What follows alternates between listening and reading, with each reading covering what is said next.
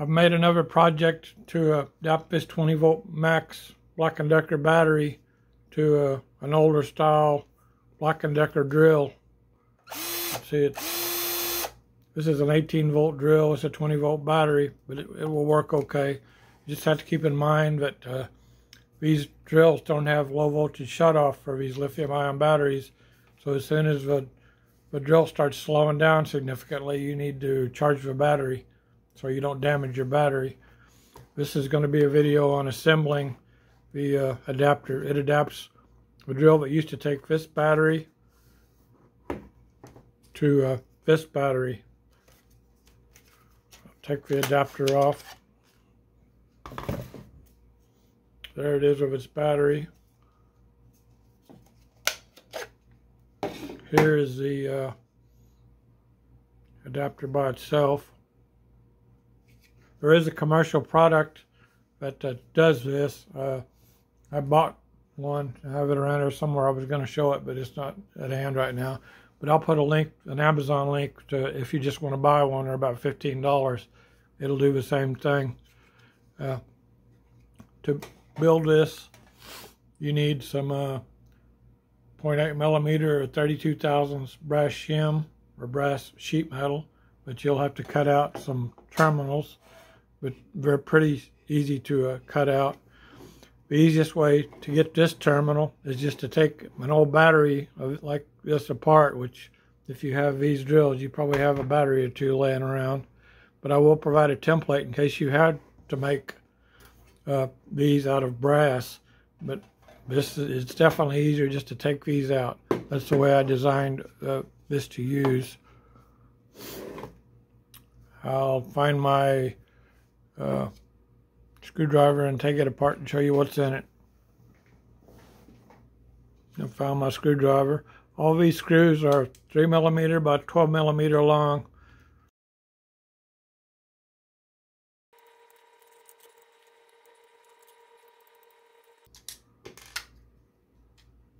And we take it apart. Here's the little latch mechanism. This has a spring from a Harbor Freight spring kit. It's 32 by 9 or so. It comes in a kit. It looks like this. You buy it at Harbor Freight. You probably get them some other places. It has all different kind of springs in it.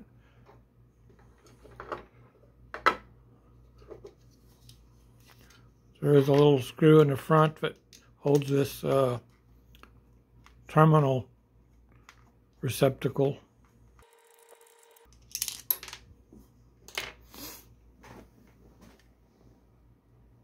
I like to drop things on the floor. This pops out. And here's the assembly. These are the contacts you get if you take apart one of these batteries. You just have to take these screws out to get them out. I provide a template for cutting out these brass pieces. They don't have to be too accurate. One of mine is not very accurate at all. I have the polarities marked on the parts. When you assemble it, I put a line in here. These lines, you need to keep your wires separated by that line. The reason for that,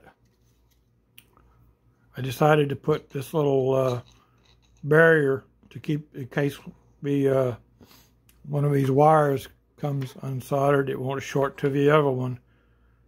I did that as an afterthought almost after I got to looking at it. I was like, well, that might not be the best if one of those wires broke off and shorted together. So to assemble it, you cut out these. You cut your wires to length. These are the original wires that were on this battery. You press these in there. Good. You figure out what length you need for the wires. You don't want to solder the wire onto this brass piece while it's in this PLA part. or probably any 3D printed part, because this brass gets real hot. It has to absorb a lot of heat for that to solder. So after you've figured out your lengths and your orientation, you do that with this separate like that. These were already soldered, of course. Then you get them, when you finally get them where you're happy with it, where you've got the room for that barrier to set in there. Now you're going to want to take a couple of pieces of PLA. These holes right here are for alignment. I'll show you what they do. You put the PLA through there, get that lined up. These are just for alignment. They're going to come out as soon as we get it assembled. Poke it through there, get everything together. These are held in by just being pressed down by here. Although pressed probably not the right word. They're just captured by it. They'll float around in there a little. And you can put this on like this. Well, first of all, you need to put your latch in and your spring. Spring, latch.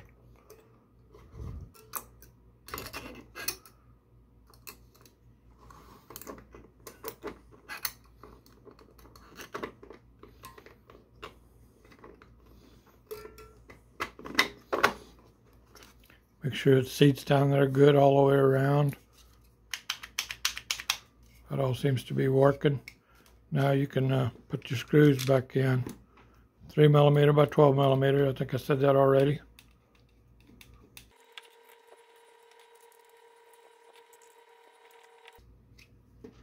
And this, you can take these out now. That's captured. Put this screw in. This is probably unnecessary, this screw, but I designed it in originally before I had the method of capturing that receptacle.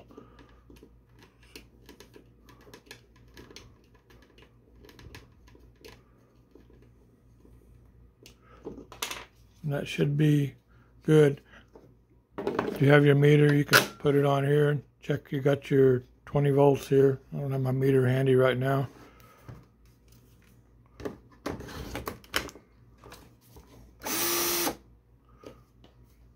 Works. A few more things about assembling it. When you print it, you're going to want supports here and here. Very easy to get out though, surprisingly.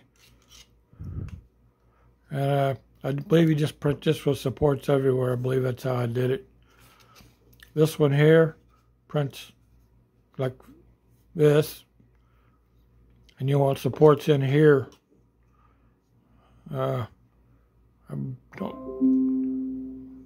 Windows is doing something.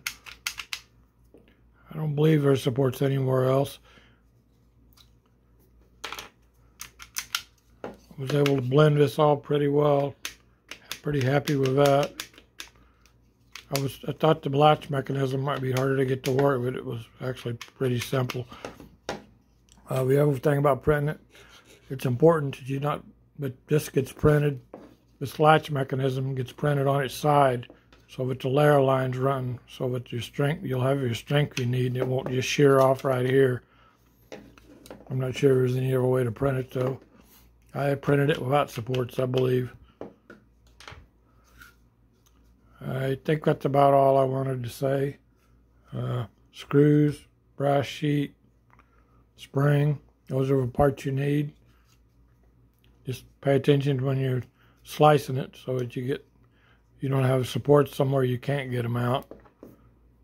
These were pretty easy to get out though. All in all, it's a pretty useful project.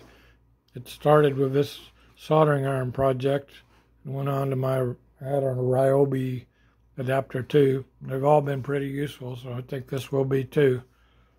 Well, thanks for watching.